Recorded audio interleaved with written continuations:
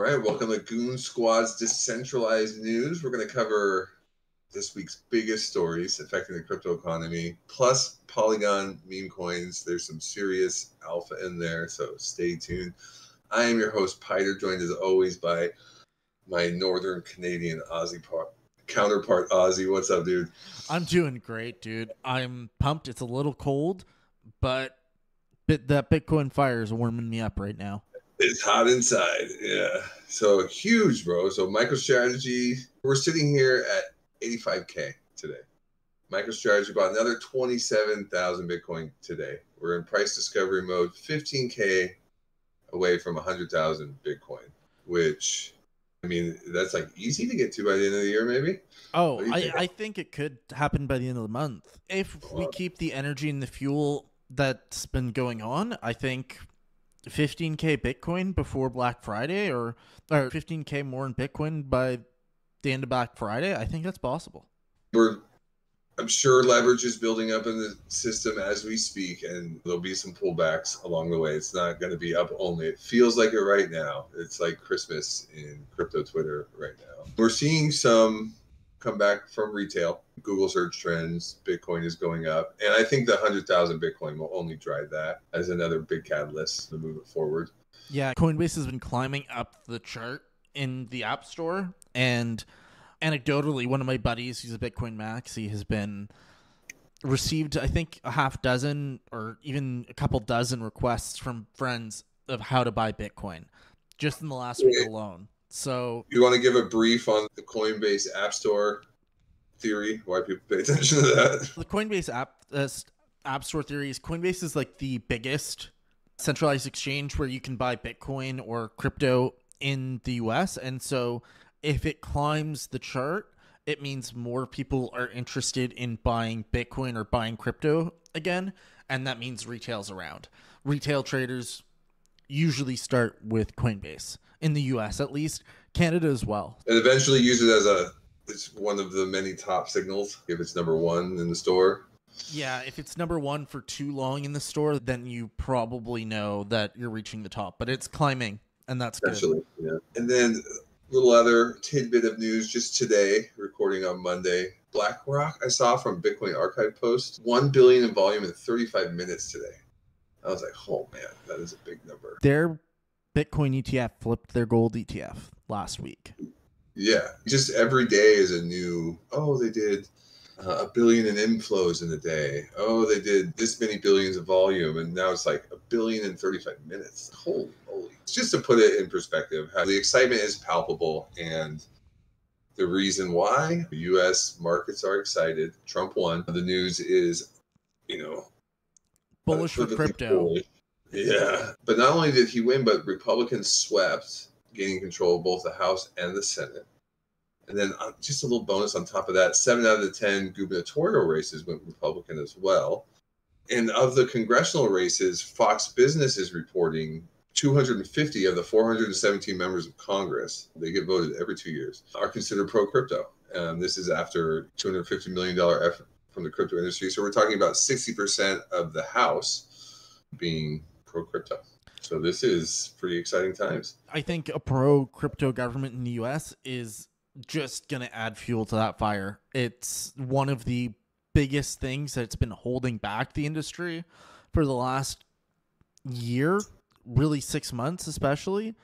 And so to have a pro-crypto government will make a huge difference.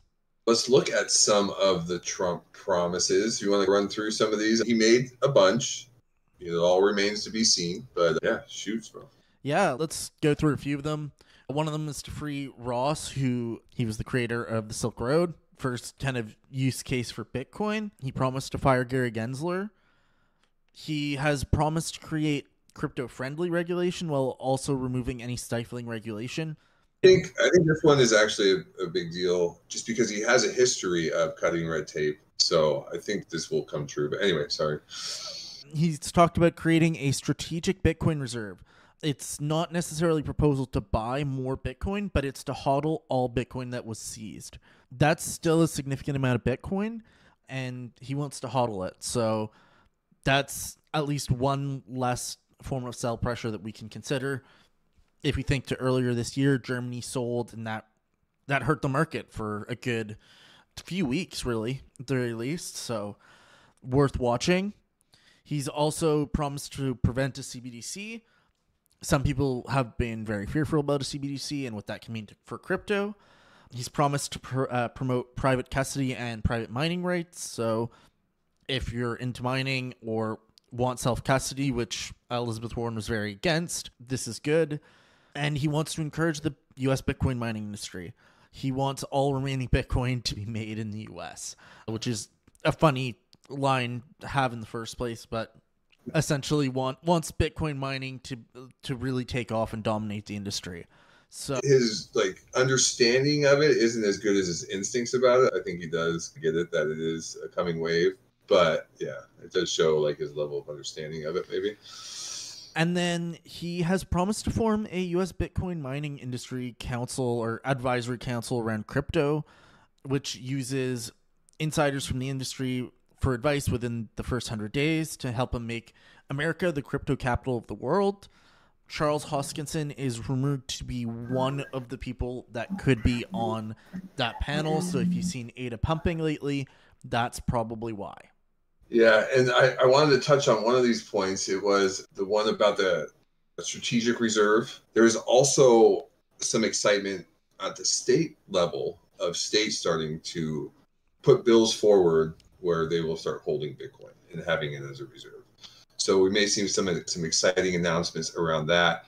And it just makes me wonder if the United States could legitimately have Bitcoin as a reserve, could even start to buy it, let's say over the next term, this next 4 years. It seems like other nation states should try and front run it and make maybe some more nimble nation states. I know it was just El Salvador for a long time, but I feel like those dominoes are just about to start falling. I think it would make a lot of sense to see other nations try and front run. Hong Kong has tried to front run the US on a couple things. They did it with the Sol ETFs, I believe. So, and a little bit on the ETH ETFs. I think Hong Kong is trying to front run. We know Argentina has been in talks with El Salvador. There's been talks about South Africa, as well as some other countries within BRICS adopting crypto and Bitcoin in particular. So I think the US could get front run. And I think the Bitcoin game theory that's been laid out by Michael Saylor and many others is really starting to play out.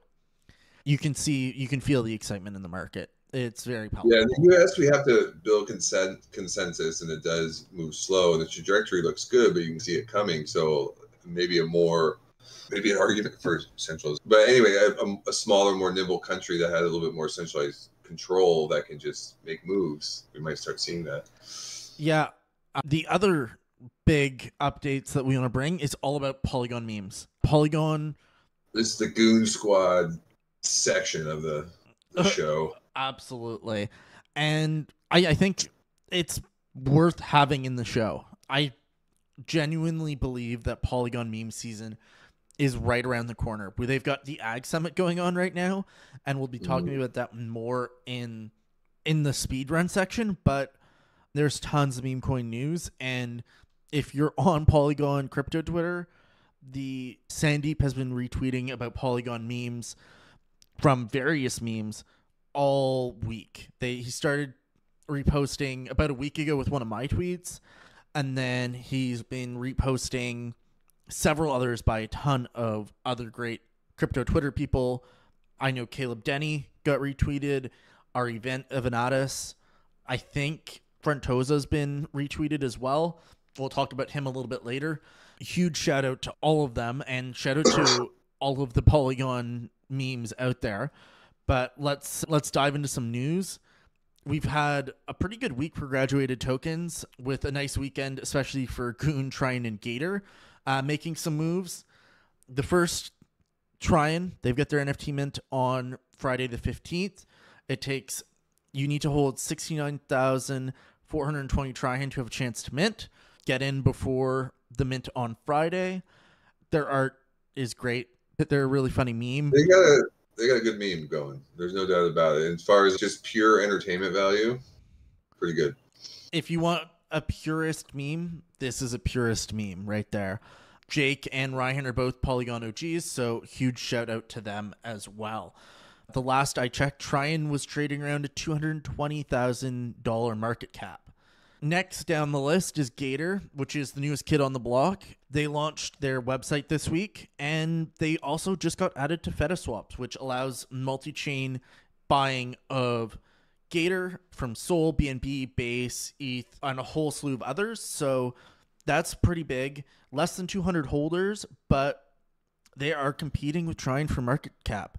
I think right now they've just passed Trine. I think they're sitting at a 230 or 245,000. Yeah, I'm looking at 244 versus 228 right now. So it's tight. It's still neck and neck, but Gator has taken ahead a little bit on that race. Goon is continuing to be a huge leader in the space. Caleb Denny, who is the face of Goon in a lot of ways, although I contribute quite a bit, and Piter is an amazing community member. He got retweeted by Sandeep on a really good tweet about Polygon memes. Worth looking at that. There's a lot more. I like how Caleb's approach, just in really from the beginning, has been supportive of the whole Polygon meme space. And the rising tide lifts us all. It really is. There's this untapped market that's just ready to blow up out here, and he's just really lived it. Absolutely. He's 100% embraced that whole narrative and everything that's going on. And so worth checking him out, worth supporting him, and worth supporting Goon, because I do think that Goon will succeed if Caleb keeps at it and the rest of the community leaders at Goon keep at it. I think it will help rise all ships. Now these are all Win Marketplace ones. There's one that's been building for a while on Win Marketplace, got to 97% graduated. So this is like a pumped up fund.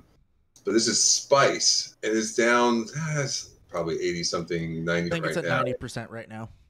Yeah, so it got back to 90, dumped a little bit. But they have a lot of building already done. They already have an NFT collection. It's an association with being built by Little Bow.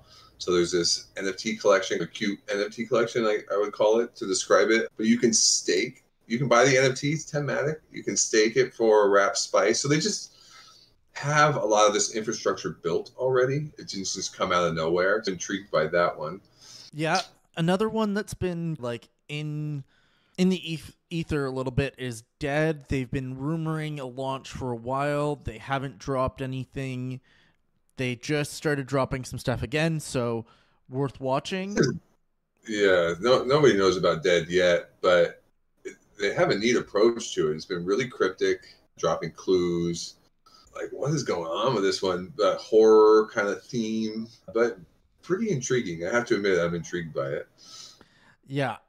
No, not financial advice. Please do your own research on that one. Yeah, high risk, but yeah, check it out. You know, it's worth like looking at. It's interesting nonetheless. Yeah, and then on a non-When Markets theme as well, Gone has absolutely come from nowhere. They're a 10-month-old meme coin on Polygon. They did a big airdrop to a bunch of OGs, and they were sitting at like a 200K market cap. Not a lot of volume, didn't seem like there was a lot of life in them a week ago. Frontosa made a tweet, and it reinvigorated the community. He poked the bear. Yeah, he seemed to wake the bear a little bit. And they have more or less 5x their market cap since that tweet. More, especially in the last few days.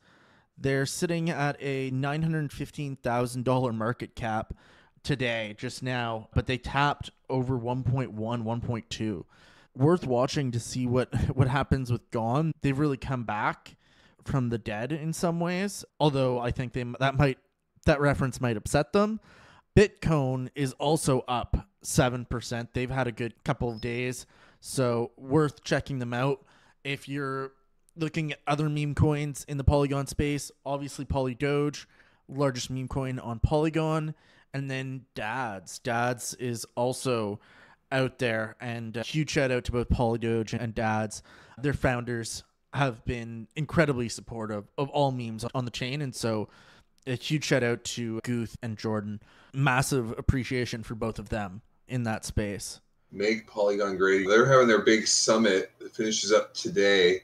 They've been talking about this ag layer with the new poll token. That's been the theme. We're going to have this new ag layer, but I guess it's going to be going. So let's see. The version of ag layer that supports connecting to any EVM chain will be live in early September. So it hasn't early been December.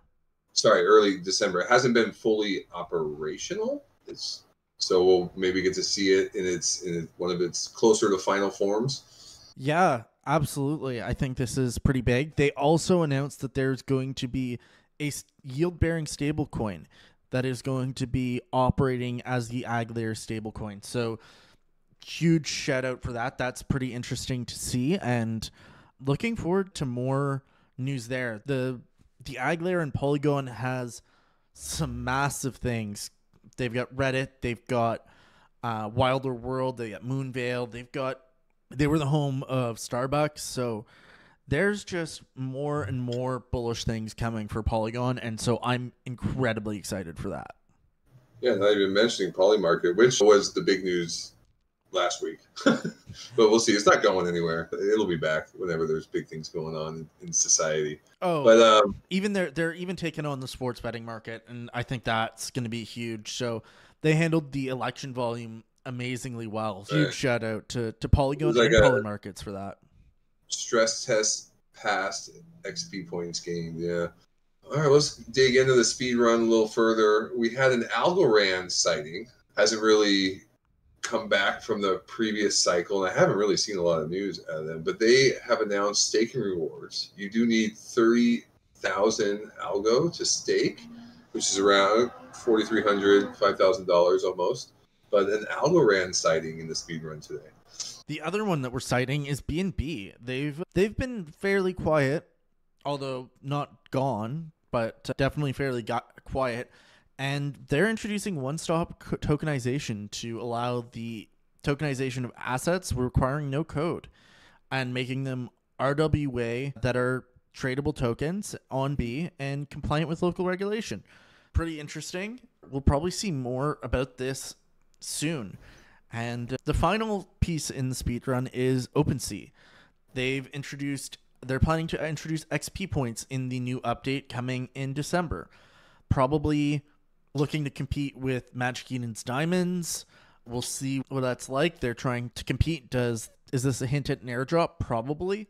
There's currently a waitlist open, so keep your eye open for that.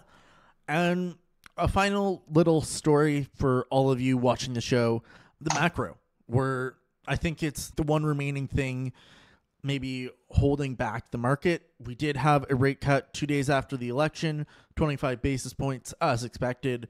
The market, but it was a bit more bearish than it was bullish. It seemed a little more uncertain about a cut in December, and they did not end quantitative tightening. Quantitative tightening means they are not buying any securities, or they're actively unloading securities necessarily from their balance sheet. Worth watching for that to change. Maybe that changes in December on the 18th during that meeting. There's currently 65% chance of a cut in December and a 35% chance of no cut. We'll see what that means, especially as they keep their eye on inflation data. They were concerned about inflation. So worth watching, and please consider liking and subscribing. This is not financial advice, and please do your own research on anything we talk about. But thank you for tuning into Goon Squad Presents Decentralized News. Good week, everybody. Cheers.